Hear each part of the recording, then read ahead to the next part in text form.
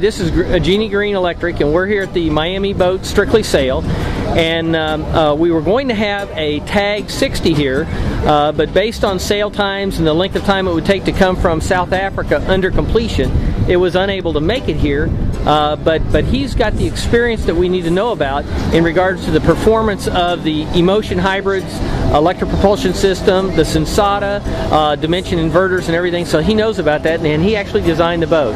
Hi Greg, how you doing? Yeah, well, I designed the boat, but Dave Tether from Electric Propulsion, he designed the whole electrical system on the boat.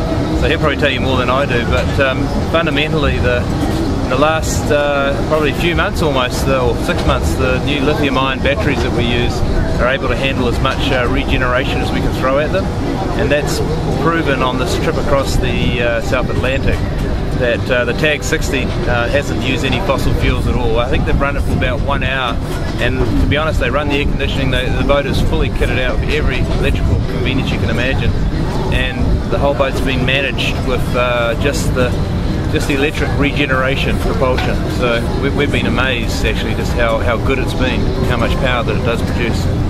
So when you say regeneration, you have this motor, the 60 Tag. Yeah. It's a carbon fiber boat, yeah, right? And it has a 18 kilowatt Emotion hybrid motors in it.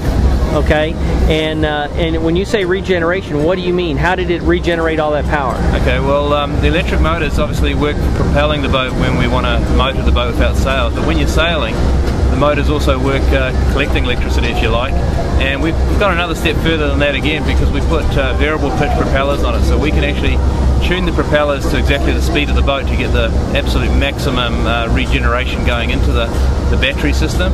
And that's fundamentally it. We just create our own electricity, and this is the way of the future. You know, we do think there'll be come a time when fossil fuels won't be on board boats, and we'll be able to create all our own electricity with the Emotion motors like what we're using, and also innovations like this. This is the wind vane, and I think in the future we're going to see a few more of these out there.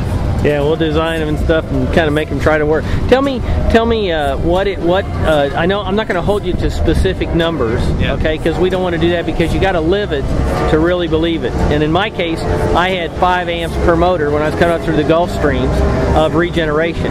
What would you, now mine's a 4.5 kilowatt, the yeah, Genie Green Electric, but yours is a 18 kilowatt design. Yeah. What kind of regeneration did you get out per motor?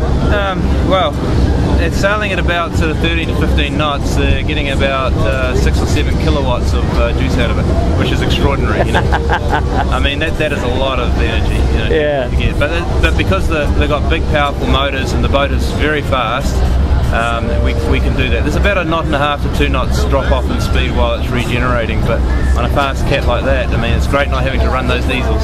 And in the process, did that you had the regeneration?